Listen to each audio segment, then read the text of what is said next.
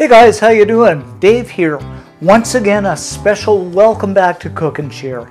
I love tuna. Look at that fish going by. So I decided to make up these great tuna cakes. Just absolutely delicious, easy to make. You're gonna love them. So let me show you how to do this.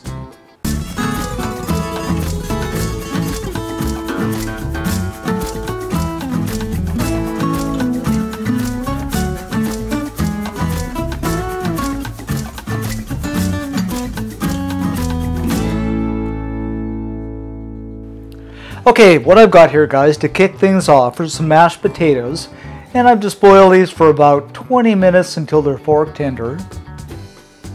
And I'm going to add in a couple of tablespoons of milk, 2 tablespoons of unsalted butter, and I always add garlic to my mashed potatoes.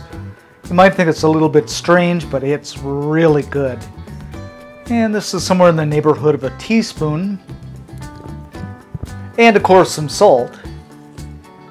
And my all-time favorite is some ground black pepper.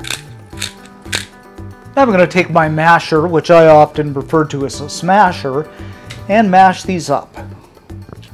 Once we're all mashed up, and I should add this is a great recipe just for mashed potatoes alone, but you know, we're going another step with this.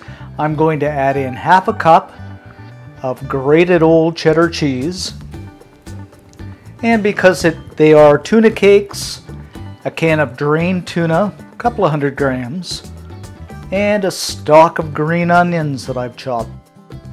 Grab up my wooden spoon, and let's mix everything together here.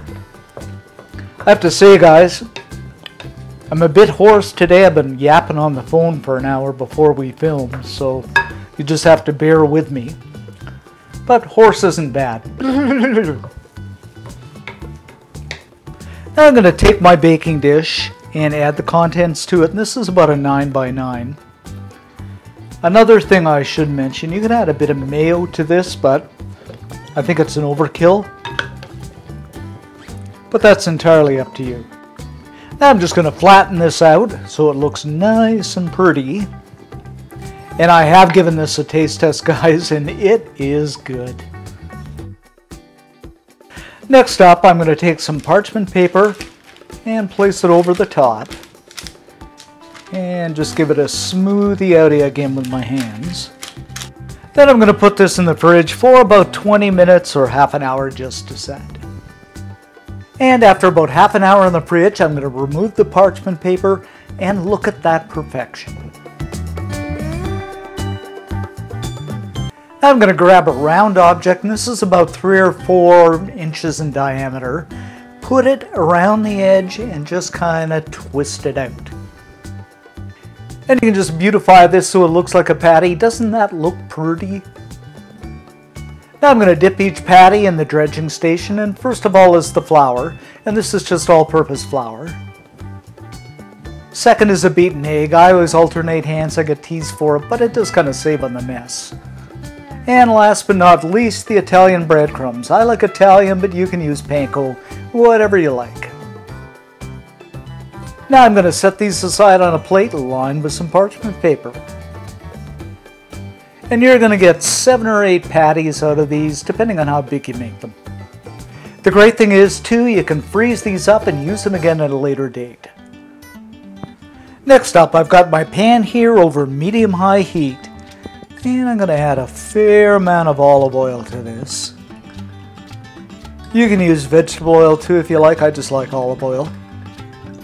And I'm going to drop the patties in and fry them up on each side till they're a beautiful golden brown. Now you might need to do this in batches.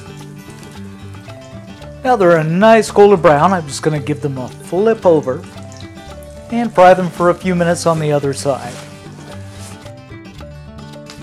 After about 3 or 4 minutes, they're a beautiful golden brown.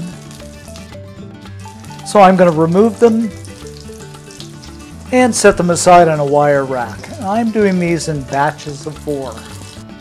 And there you have it, guys, our wonderful, easy, and delicious tuna cakes.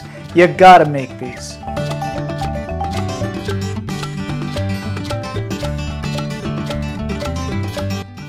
So let's go ahead and give this a taste test. And I'm going to dip this into some sour cream. Oh, this is going to be so good.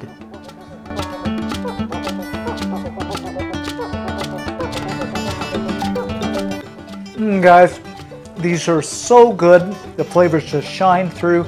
You got to try them. Everybody, believe me, everybody is going to love them. For the full scoop on this recipe, head on over to cookandshare.com. All kinds of great stuff over there, and I'll put a link in the description section below as always. Thanks for watching, thanks for subbing, and see you next time.